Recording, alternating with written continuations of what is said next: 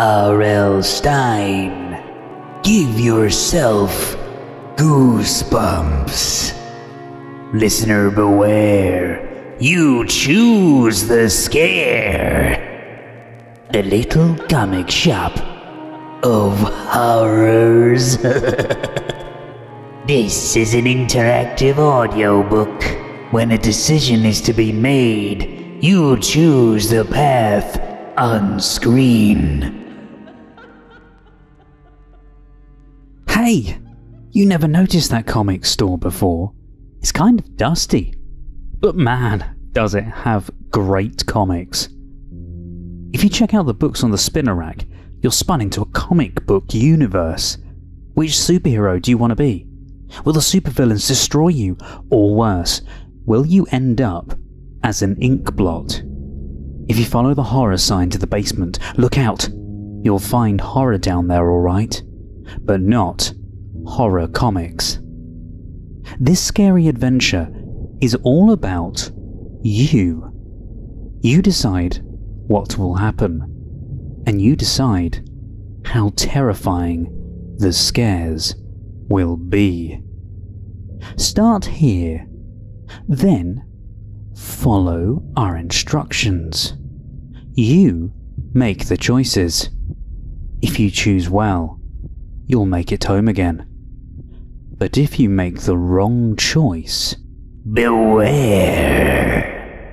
So, take a deep breath, cross your fingers, and follow me. I thought after-school clubs were supposed to be fun, you grumble. You love comic books, and a comic club sounded cool. But it's run by Horace Grombacher, the dullest kid in school.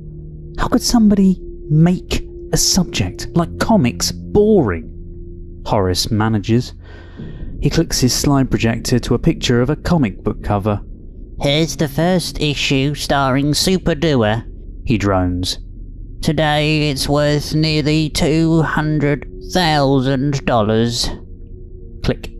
And here's the first appearance of Ballistic Bug. This comic goes for nearly $20,000. As if any kid in this club can afford that, you think. The projector clicks again, and a horror comic appears on the screen. Excellent! You love horror. But Horace can even make horror dull. This issue of The Seller of Scary Stories went for $1,600. He lectures. An ugly face sneers at you from the comic cover. Yuck. It looks like a rotten pumpkin with warts. You turn away and notice the classroom clock. How did it get so late? You run outside in time to see a horrible sight. Oh no! You groan. The school bus is already a block away. It left without you. Thanks a lot, Horace, you growl. Because of this boring lecture, now you have to walk home. If you follow the same route as the bus, you won't get home for hours. You decide you'd better try a shortcut, even though it means going through a part of town you've never seen before. You walk and walk along your shortcut. With every step you take, your bag gets heavier. The area you're cutting through looks a little weird. The buildings are all old and dingy. The stores huddled together as if they're holding each other up. And the stuff in the windows is very weird. You pass a clothing store that seems to be selling Halloween costumes, even though Halloween is months away. And those dolls in that toy shop window, they look like vampires. You're relieved when you spot a store for vacuum cleaners. That's normal, you think. And next to it, hey, a comic shop. You step inside. The comic shop is dimly lit. You can barely make out the comics on spinning racks. Beyond, in deeper shadows, are tables with row after row of boxes. These are the back issues, where collectors look for treasures. The owner stands behind a cash register. He looks familiar, with his round face and warts, but you can't place him. He grunts when he sees you. Humph, kids. Well, Who does he expect to come in and buy comics? As you walk past him, the store owner calls out, Leave your bag up here. You scowl. Why is he treating you like a thief? You think about leaving, but you'd like a rest from walking, and besides, you really want to check out the comics. Strolling around the racks, you notice the latest issue of Major Disaster. You bought it just a week ago.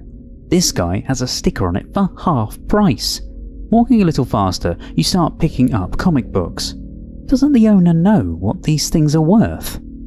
The deeper into the store you go, the darker it gets. A pair of bookcases block your way, but there's a little space between them. You see light coming through the crack. You push through.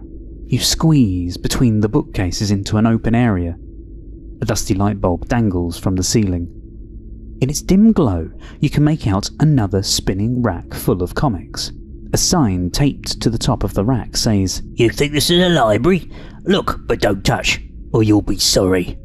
You peer at the comics on the rack. Whoa! That's the issue of Ballistic Bug from Horace's slideshow. The comic is marked for $2. And up there, on the top rack, is that the incredibly expensive copy of Super Doer? Then you notice something else. A doorway. Beyond the rack. Metal stairs lead downward. To the basement, you guess. An arrow-shaped sign points down the stairway. It reads, Horror. There's also a tattered sign on the open door. You try to make out the faded letters. It seems to say, No admittance. Trespassers will be glumphed. Glumphed? What's that? You don't really care. All you care about is making a tough decision. Should you take a closer look at the rack, or should you go down to the horror section? If you want to check out the rack, click the left option. If you want to head downstairs, click the right option.